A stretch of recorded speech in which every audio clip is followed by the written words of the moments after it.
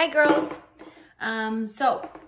This is going to be your part 6 continued, but I'm going to kind of go over the entire part after the front handspring first.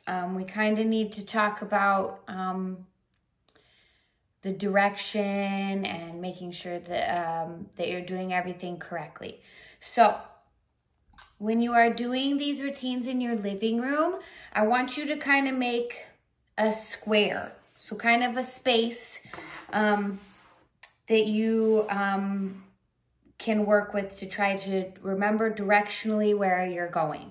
So this is going to be for the righties. So this is my square. And I just finished my front handspring. So you do your plie finish. And I will turn to the side towards my non-scrunchy leg. Circle, pop, jump, third position. Now, do you see how I was kind of slowly turning towards the left on each pose? So now, after third position, here's the part you guys just learned where you step. I'm turning a little more to the left. You step, fish pose, point, and then I turn a little bit more to the left. You're going to almost be making a circle with each and every one of these poses. And four starch. Okay? So I'm going to do all that one more time. So you did your plie finish, step and pop, jump. Third position, I turned a little more, step, fish pose, point, and I turn a little bit more, and four starch. Okay?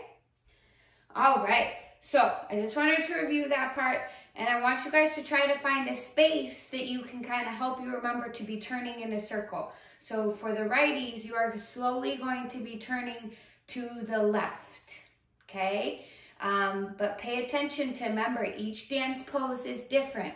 So out of the plie finish, you're stepping with your non-scrunchy foot into the pop into this part. And then you go to your third position with your scrunchy foot and back.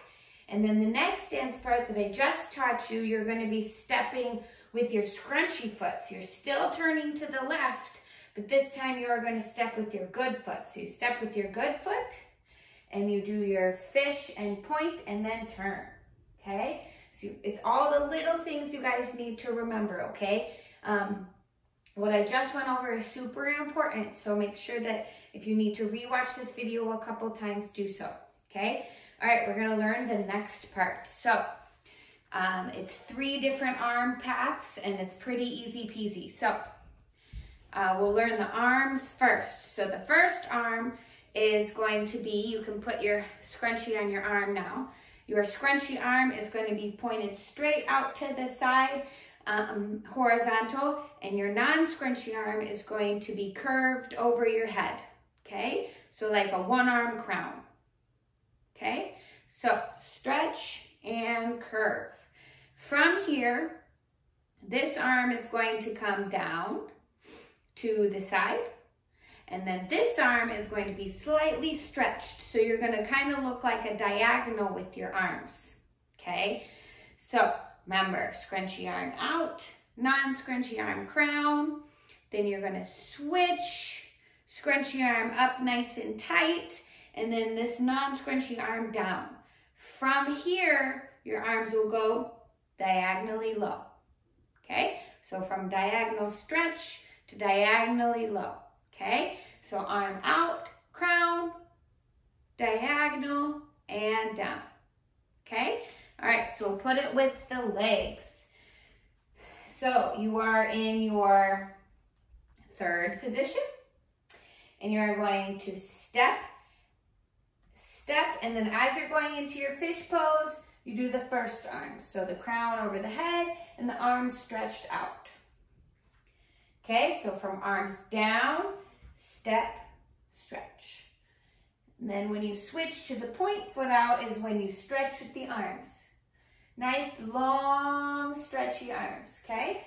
So crown, stretch, and switch, And then when your arms will come down as you turn to your four stretch.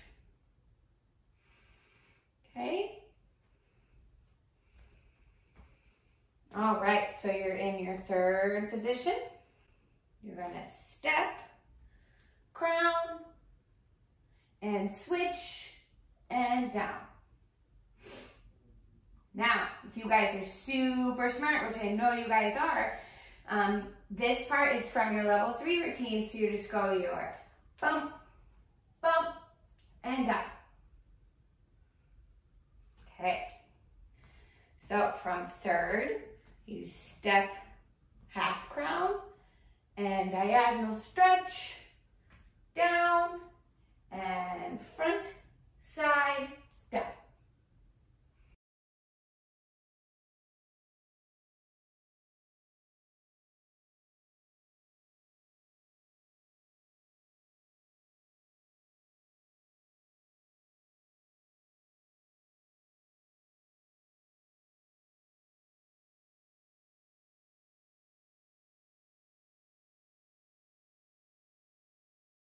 So from third, you step, half crown, and diagonal stretch, down, and front, side, down.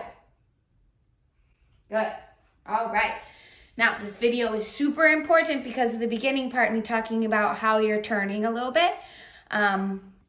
If you have to make a square on the ground with like duct tape or something to kind of help you directionally how to figure out, that'd be super great.